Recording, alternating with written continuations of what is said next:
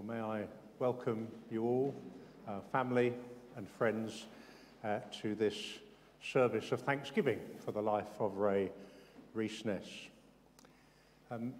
This is a sad occasion because we will be reminded as we go through the service of the sorrows of life and of death, but it's also a joyful day because we shall be giving thanks to God with great gratitude for the life of Riisnaes.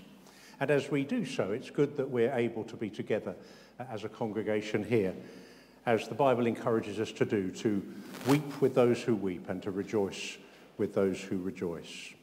So let us pray as we begin our service of thanksgiving. Almighty God, we thank you for this occasion. We have been deeply saddened and troubled by so many aspects of life, last year and this year. And we're truly thankful that we can hold this service here today. We praise you and worship you for who you are, for your grace and mercy to us in the Lord Jesus Christ. We know we are weak, but you are strong. We know we are sinners, but you are the God who forgives. We know we are helpless in the face of death, but you, Lord Jesus, are the one who says, I am the resurrection and the life. Father in heaven, please be with us, we pray, throughout this service now, for we ask it in the name of Jesus. Amen. Well, may I again say how good it is to have everybody here, and thank you for those who've worked hard already to make this service of Thanksgiving possible. And a welcome to those who may be watching and listening from elsewhere. And we're so glad that so many of you have been able to join us today. We're going to begin with an old hymn, which is very well known to some of us, but perhaps not to everyone. And this hymn, the first one on our order of service, which I hope you have a copy of, it tells us very simply of the life and death and burial of the Lord Jesus Christ, and especially then of his resurrection. And it tells also of the reason that he came. Living, he loved me. Dying, he saved me. Buried, he carried my sins far away. Well, I'll let you sing it rather than me read it all. So let's stand and sing together. One day when heaven was filled with his praises.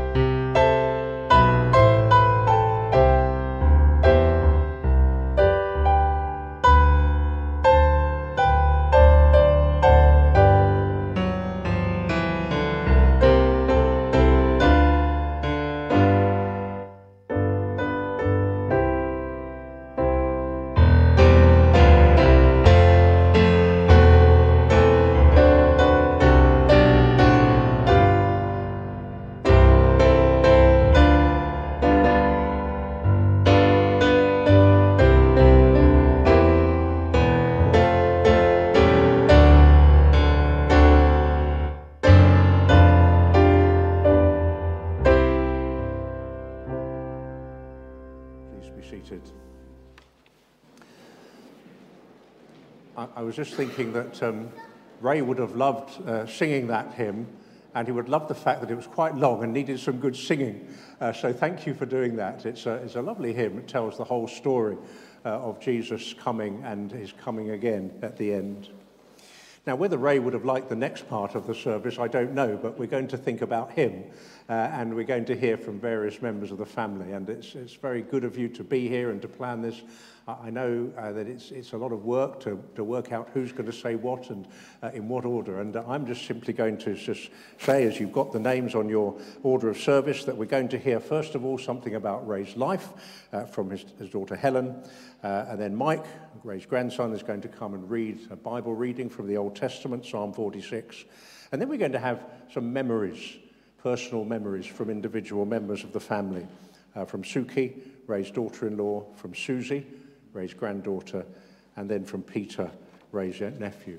So I won't come up each time and introduce you. I think you know who each other are, so just follow on with those things. So thank you very much for coming and taking part, and we begin with Helen.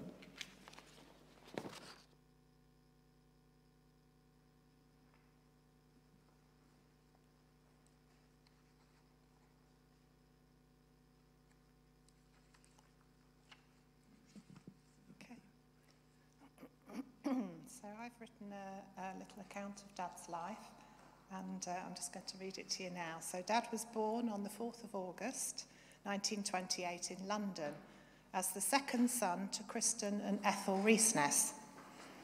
They lived at 23 Chobham Road in the East End of London, in an old house that was so big some of the rooms were let out to other people. He and his brothers were initially educated at home by our grandma, who Dad described as very strict, and he said that he didn't particularly get on with either of his parents all of the time. When he turned 10, he was sent to Water Lane Boys' School. He was put in a class with his elder brother, Eric, and when the teacher called the register, she would say, "Riisnaes Eric, ditto Ray." So Dad became known to his schoolmates by the nickname Ditto. 2 more brothers, Harold and Edwin, were born, and as a family they practiced their Christian faith by meeting in the homes of other Christians. As a family, they had holidays at St Leonard's, Canvey Island, Saxmundham and Dickleborough, all happy memories for Dad. These would involve cycling many miles to get there and back, and plenty of outdoor activities. He said that all sorts went on when 4 brothers were allowed to amuse themselves. In 1939, when Dad was 11, he'd moved to attending West Ham Secondary School when the war broke out. Although many children were sent to the country as evacuees, my grandma was adamant that she would keep the children in London and that God would protect them, and he did. Living through the war in London whilst aged 11 to 17, understandably had a long-term effect on Dad, and he frequently referred back to it. It dominated his childhood. He told many hair-raising stories of his escapades on bomb sites, hitting bullets they found with a hammer, and hunting for remnants following explosions, like you do. He also remembered the shock when his school friend David was killed overnight in a bombing raid. The class teacher sent Dad to David's house at lunchtime to find out why he wasn't in school. The house had been destroyed, and Dad was told by workmen clearing up that the family who lived there had all been killed. He returned to school to inform his teacher, who he remembered crying, but she told him to go back to the class for the afternoon, which he did.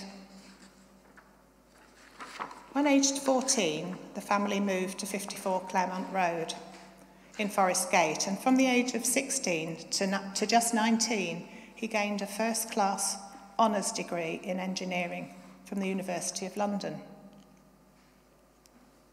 In 1947, he did national service in the RAF, and on one visit home to the East End, On the 29th of March 1949, he met our mum, Joyce, at a dance.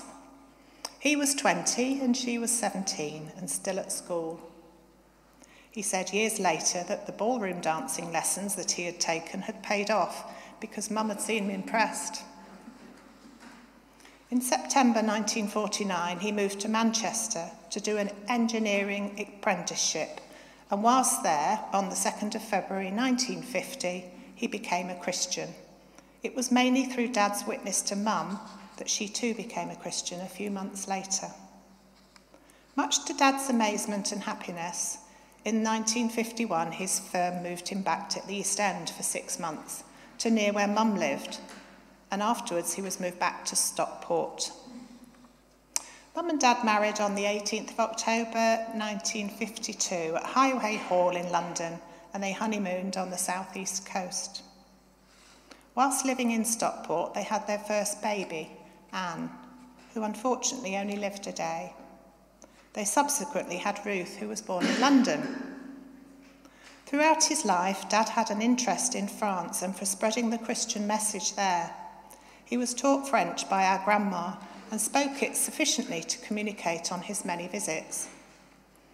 As a young man, he joined teams visiting French villages, and subsequently he and Mum supported a number of missionaries there, including Margaret Nurse, who's with us today.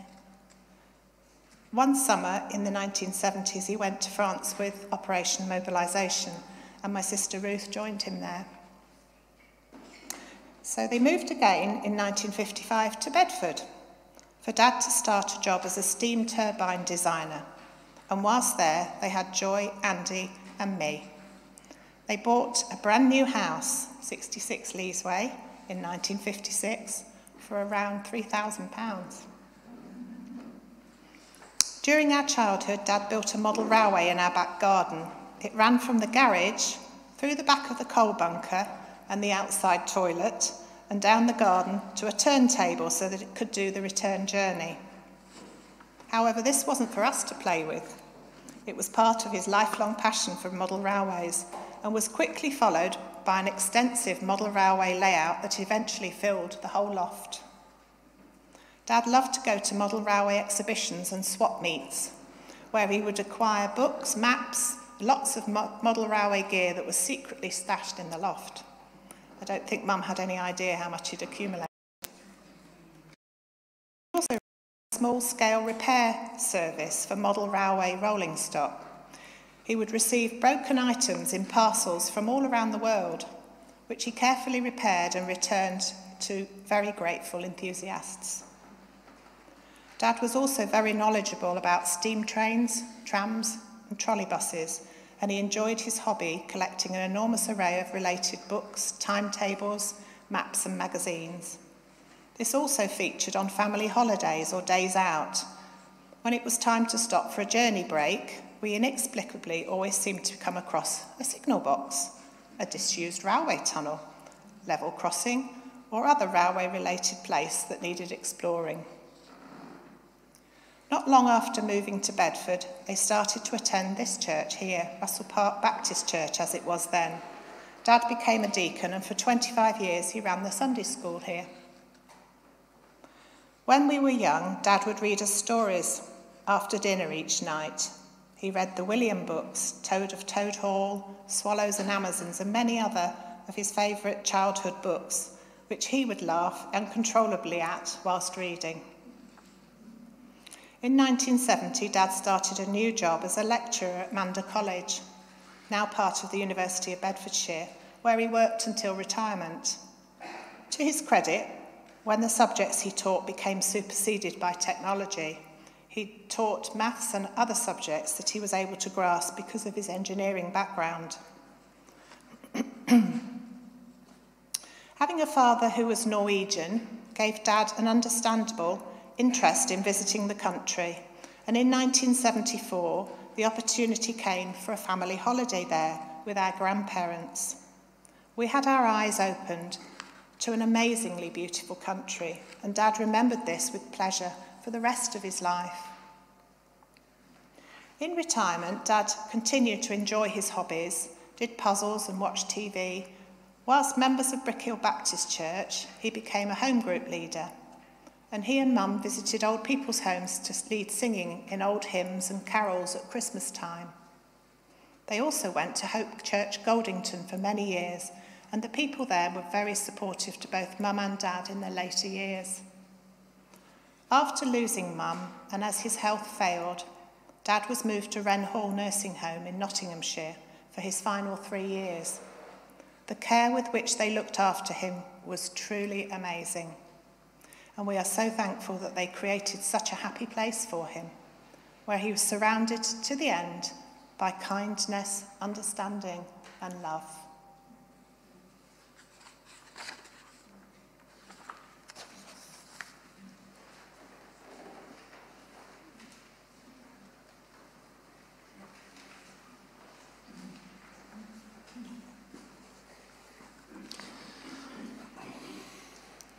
God is our refuge and strength, a very present help in trouble.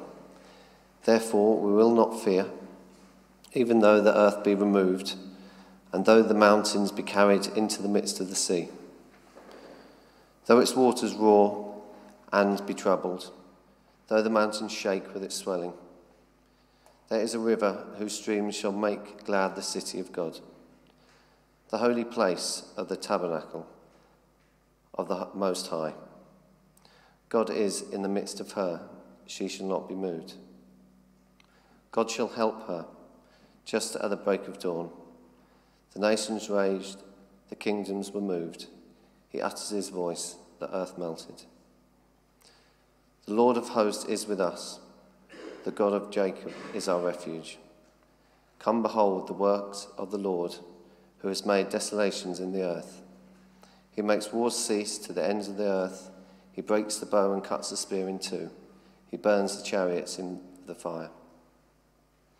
Be still and know that I am God. I will be exalted among the nations. I will be exalted in the earth. The Lord of hosts is with us. The God of Jacob is our refuge.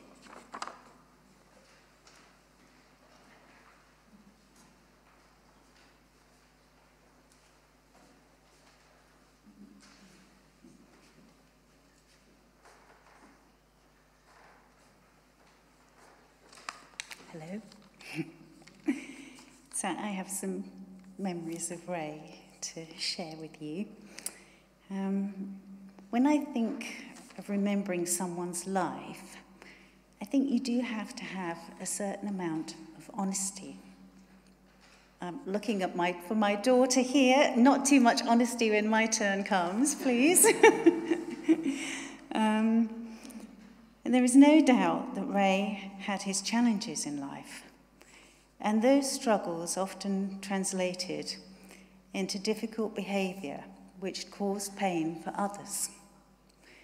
I don't believe that the behaviour was malicious, but the result of a difficulty in managing his own emotions. As a child, I found Ray rather an intimidating figure. I remember coming to call for Joy one day, and Ray answered the door. He shut the door in my face, and I heard him shout, "Joy, there's some scruffy urchin here to see you." I often liked to pull his leg about that, as the scruffy urchin went on to marry his son. Ray didn't have a sense of humour in the traditional way, but more a sense of fun. During latter years, I would visit him and the lovely Joyce to try and help a little. I remember taking him to Aldi, as I usually did, but finding that walking round had become too much for him. Without the facility of a wheelchair, I managed to persuade a cashier to lend us her chair on wheels, not realising what I had unleashed. I spent the next half an hour chasing round after Ray as he delighted in running amok on the wheelie chair, much to the alarm and amusement of fellow shoppers. I eventually managed to corral him into a corner and wrestle it off him. He had had a whale of a time, wearing his traditional mischievous grin, and it had clearly appealed to his sense of fun. At the cornerstone of everything for Ray was his faith, and his loyalty and love of God was unswerving. Both the lovely Joyce and he shared this devotion throughout their lives. As it turned out, Ray was very blessed by God. Not only was he blessed with a wonderful family, but blessed with his wonderful wife, who lovingly and steadfastly stood by his side throughout his adult life. And that was a blessing indeed. Thank you.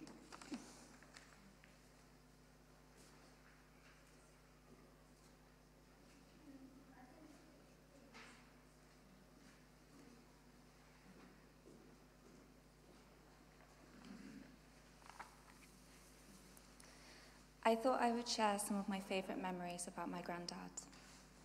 He wasn't a man of many words, but he showed his love in his own way. After our Nana passed away, Joyce, he was finding it very hard to talk to us in sentences. He knew that he always gave the grandchildren pocket money when he saw us, and one of the last times I saw him at Riisnaes, he knew this. He couldn't speak much at the time, so he beckoned me over while sitting on the stool in the kitchen, waiting for his coffee that always had to be way too hot, otherwise he wouldn't drink it. He tipped all the coins that I had in his pocket onto the table. At the time, most of them were copper pennies, but there was a 10-pence coin amongst them. He swept it off the table into his hands, took my wrist to hold out my hand, and placed the 10p into it. He closed his hands around mine and smiled before putting all of his pennies back in his pocket. His love for trains followed him from his home in Bedford to Wren Hall. He adorned them and would spend hours excitedly pointing at his favourite trains in the books that we had given him, and on the fronts of cards that he was given for his birthday. He would try and find the trains which were on these cards in the books and show them to me with so much happiness. He loved his great-grandchildren, Harry and Jasper. For his 90th birthday celebration, our family went to see him, and we had a celebration outside. He let his great-grandchildren help blow out the candles on his cake, and he watched them with the biggest smile on his face. And as they were eating cake, he kept forgetting that he actually had a slice of his own. When we were really young, his grandchildren, me, Rob, Susie, Sophie, Katie, Sarah, and Michael, would always have an Easter egg hunt in the garden before lunch. At this time, me and Sophie were the youngest, and we couldn't keep up with all of our other cousins. Grandad used to give us hints where the eggs were and help us get the ones that we couldn't get as we were so small. I remember him eating one of the eggs that he found and thought nobody was looking, and offered one to Nana as she told him that the chocolate wasn't for him. We would pray before every meal with him, and all the cousins, aunts, uncles, and partners all in the small dining room as he would pray. It became a joke in our family that when we are hungry, we would say, "I'm hungry," in the way that Grandad used to say when the meals were just a couple of minutes late or a bit longer to serve than we thought. I will always love the French dinners that they would make us every time that we went to see our grandparents. I will always look back on good memories we had of him, and now he is back with his lovely Joycey.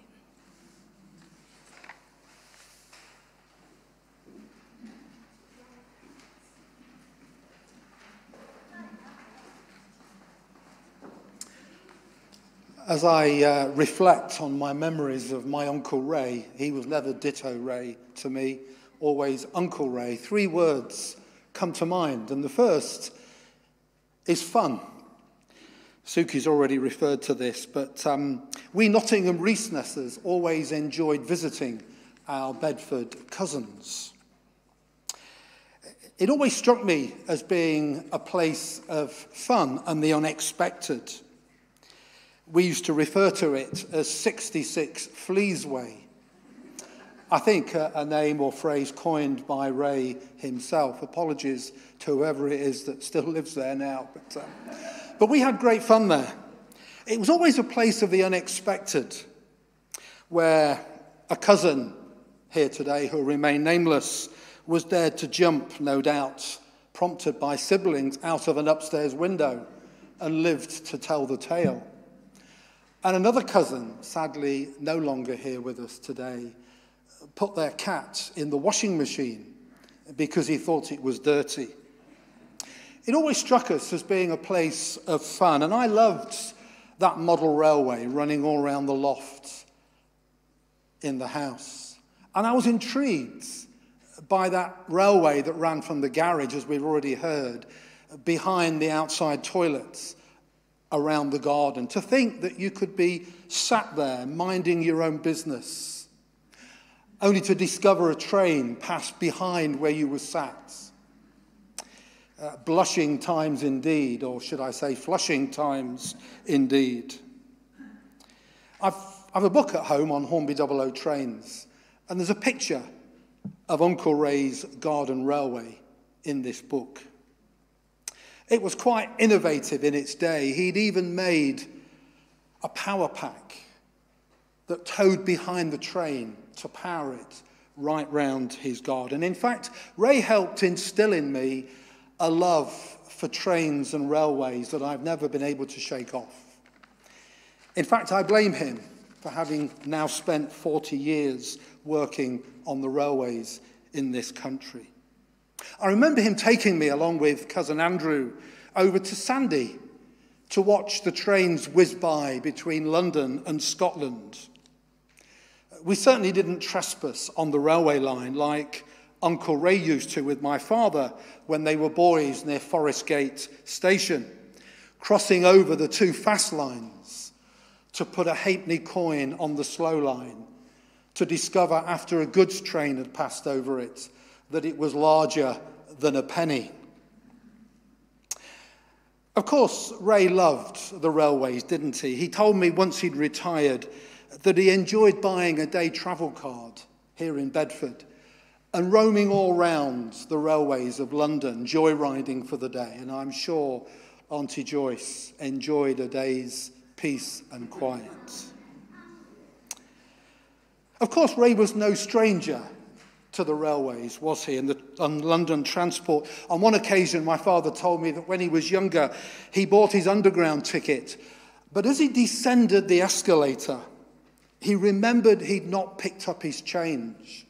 So he turned round on the descending escalator and ran back up it. Can you imagine someone doing that? Running up a descending escalator just to get the change from the clerk up in the ticket office. So when I think of my Uncle Ray, these fun times come to mind, and the good influence he was on me. Not like with his brothers during wartime London exploding cartridges, as we've already heard. On one occasion, he made a gun. He filled it with cordite. He put a bullet down the barrel, and then he chickened out to pull the lever. So he gave it to my father, his younger brother, and made him pull the trigger. Fortunately, the bullet left the barrel safely without injuring anybody, or some of us wouldn't have been here today. Come to think of it, none of us would have been here today, would we? But a sense of fun. But also, the second word that comes to mind is food. This came back to me a few years ago when Uncle Ray gave me some old railway bits and pieces. And they were all packed in old chocolate boxes and sweet boxes. Terry's fruit jellies, After Eights, Terry's milk chocolates, to name but a few. I'm quite sure Terry's and Cadbury's turnover took a nosedive as Ray left this scene of time.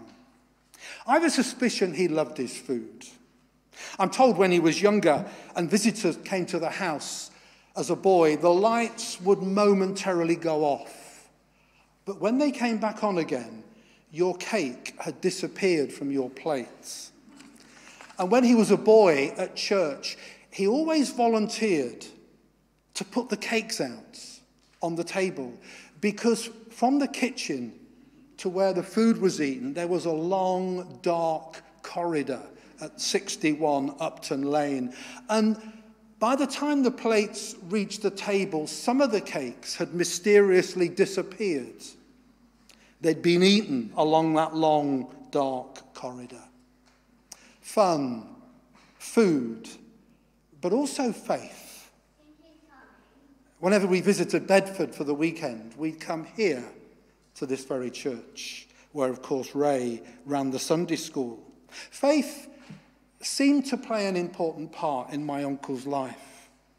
My sister Annette remembered how Uncle Ray helped her find her first house here in Bedford, having just qualified as a GP, and then helped her sell it to cousin Andrew when she moved practice to Leicester. A year or so ago, Helen gave us some photograph albums from our grandmother's possessions, and they included pictures of Uncle Ray on these camps in France, run by the French village workers in the 1950s and 1960s, as Helen's already mentioned. My Uncle Ray never seemed afraid to talk about his Christian faith. And that's something I'll always remember him for. The fact that God loves good people as well as bad people.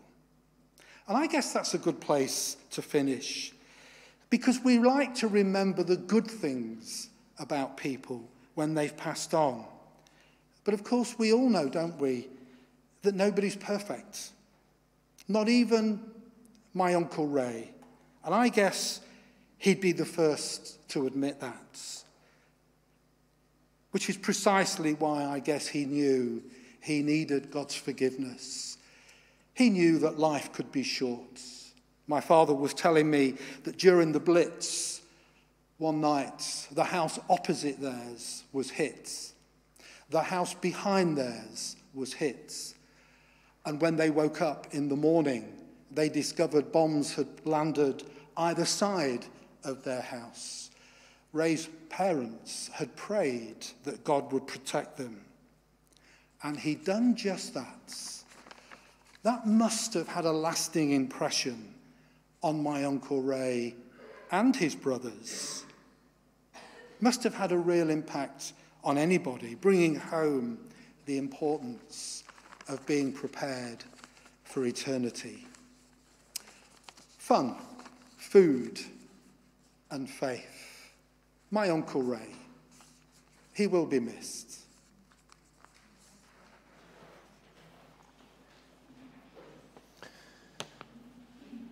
Thank you, Peter, and thank you, all of you, for those memories and those accounts. It's been not only informative, but giving us a bit of a flavour of the man who we all knew, but in various different ways. So thank you for that. We're going to sing our second hymn now on the order of service. To God be the glory, great things he has done. And this hymn reminds us that however much we try to please God and to serve him, in the end, Christian faith is not about what we do. It is about what God has done, particularly about what the Lord Jesus has done. And so rightly we say, to God be the glory. And the chorus, as we sing that, is an invitation to all of us, really, isn't it? To praise the Lord. Let the earth, beyond this hall even, hear his voice, and to come to the Father through Jesus the Son. So let's stand and sing, To God be the glory.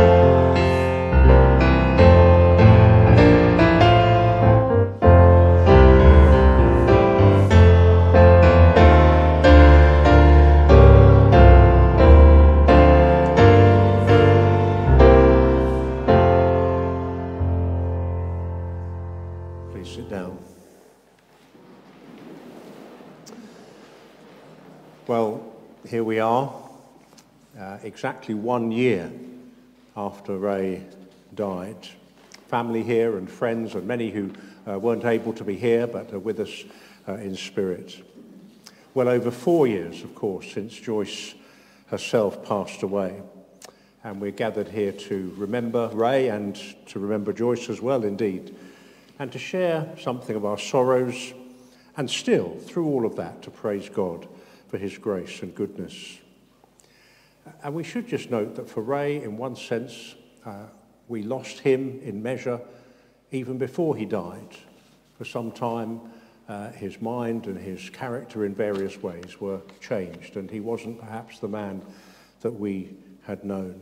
And it therefore has been good for us to be reminded of something of what Ray was and is in our minds and our memories. And I guess all of us here, every single one of us who have known Ray, have known him in a different way and will remember different things about him. I knew Ray as his pastor, as we've heard at Hope Church, Goldington, for many years. I don't really know how many years, and I think Ray and Joyce were the kind of people, once they arrived, they felt as though they'd been here forever. But I know they hadn't. Maybe somebody will tell me what year it was when they came to us. And of course, when Ray was at a meeting of any kind, well, you knew he was there, because certainly if there was a time of open prayer, people would be sitting there quietly with their heads bowed, and Ray's booming voice would come over. And if anybody had been a little bit sleepy, they would soon be wide awake. But let me also say, certainly on behalf of Hope Church, and I'm absolutely sure this applies to all of the churches and Christian organisations that Ray and Joyce were involved in, we were deeply thankful to God and thankful to them for their presence and for their participation, for the way that they served the Lord Jesus Christ and served his people and served so many people with so many needs. And what I just want to do for a very few minutes now is to mention really just two truths that Ray held to very firmly, things which really guided his life. And of course they're things that many of us here would share, but some may not share those, and I thought it was good just to remind ourselves really what it means to be a Christian. Because as I think we've heard, and you know very well, being a Christian is not about getting everything right. It's not about being sorted. It's not even about, let me do my very best to help other people, though we seek to do that. It's actually almost the opposite. It's acknowledging that we failed. We failed others, we failed God, we've even failed ourselves, and asking God for forgiveness. That is what brings us into a relationship with him. So two things very briefly, and some of you will be very familiar with these, but it's good to remind ourselves of what it was that made Ray the Christian man that he was. And the first thing is this: Ray believed that Jesus Christ had died and lived indeed in his place and for him. I'm sure you've noticed there's a theme to the hymns that we're singing today.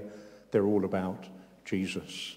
And that first hymn, it was long, but it was long because it was telling us about Jesus. Right from the beginning, Jesus came forth to be born of a virgin, dwelt amongst men, my example is he. And what an example. Even at the point of his trial, under immense pressure, with all kinds of people out to get him, nobody could find a fault with him.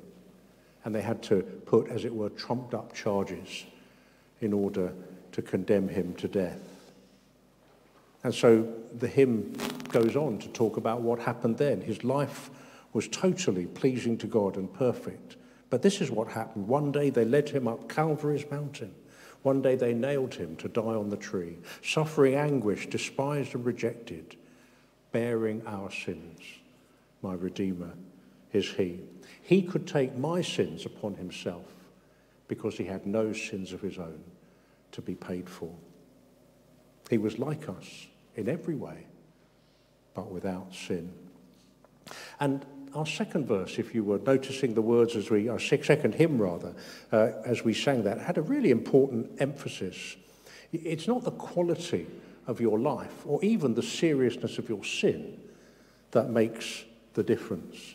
It is believing and trusting in Jesus Christ. That second hymn had this as its second verse: "O perfect redemption, the purchase of blood, to every believer the promise of God. The vilest offender who truly believes, that moment from Jesus a pardon receives." Ray had trusted in Jesus. He believed in him. He put his life in his hands. And that was the relationship that continued right up to the end. So that was the first thing. Ray believed that Jesus had lived and died for him. But the second thing, and perhaps especially important on this occasion today, Ray believed that Jesus had defeated the power of death. And that by trusting in Jesus, we too can know new life. And there are two aspects of that. We know new spiritual life now, a relationship with God.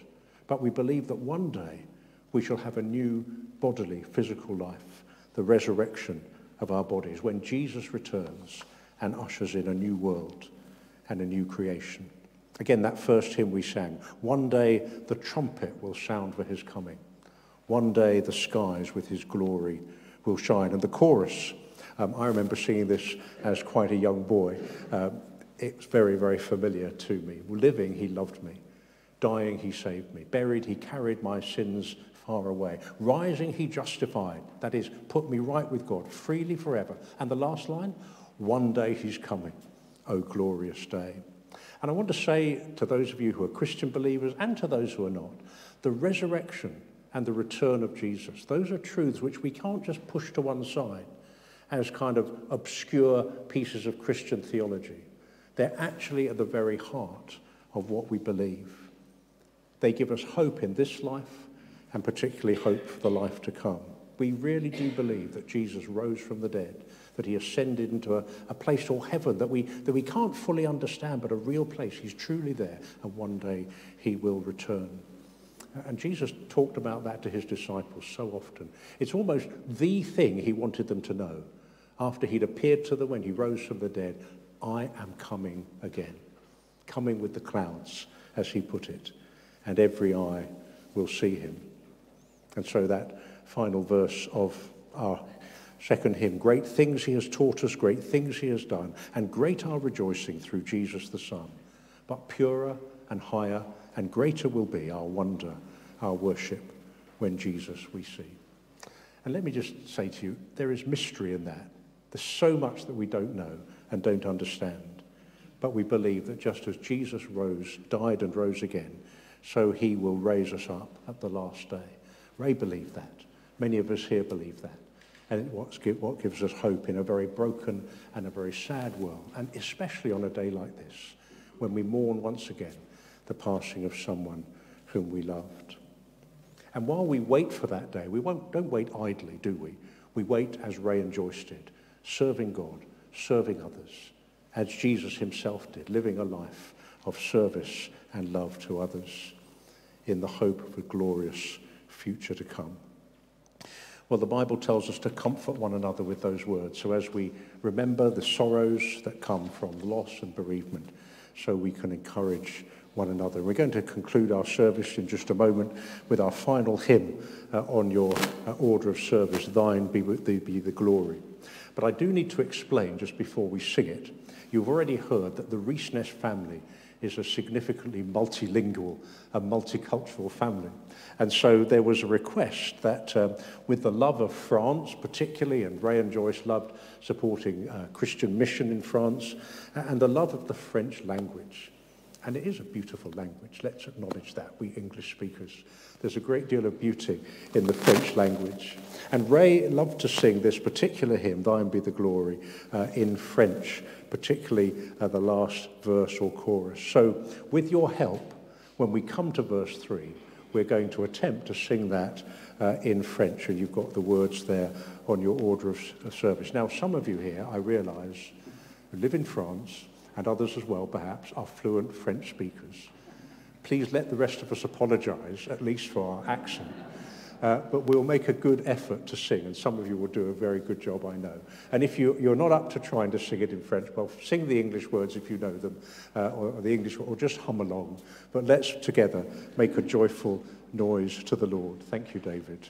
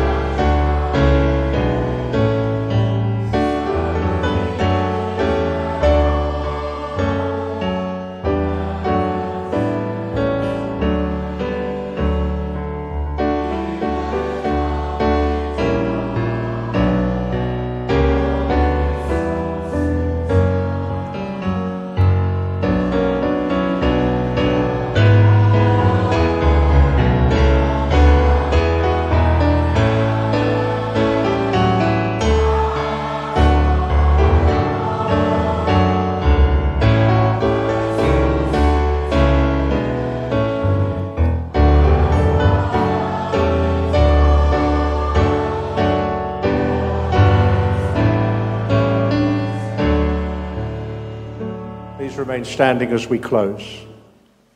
To him who is able to keep you from stumbling and to present you before his glorious presence without fault and with great joy, through the only God our Saviour, be glory, majesty, power and authority, through Jesus Christ our Lord, before all ages, now and forevermore. Amen. Please sit down. And just before David plays for us as we close, let me just extend a welcome to stay and share some refreshments if you're able to do that.